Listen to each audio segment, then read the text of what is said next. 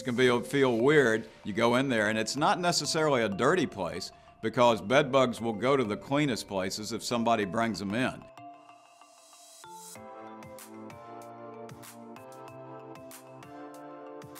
I travel a lot, and I recently checked into a hotel room and I was checking for bedbugs. So this is how you do it.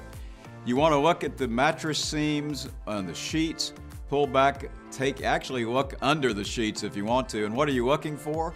You're looking for dark little specks, which are actually the bedbug's excrement or the bedbug doo-doo. Took a long time for me to learn how to say that in medical school. So those are the little dark droppings that you see. The next thing you may see, and these could be on the outsides of the sheets, pull them back or look at them, get all the covers back and look. It could be little exoskeletons, little dark they're little bodies because they molt about 5 times a month. They molt very frequently. And the final thing, this is the grossest thing, is look for little teeny specks of dried blood on the sheets, because actually bedbugs only feed on us for about 5 minutes, but if you roll over you might crush them.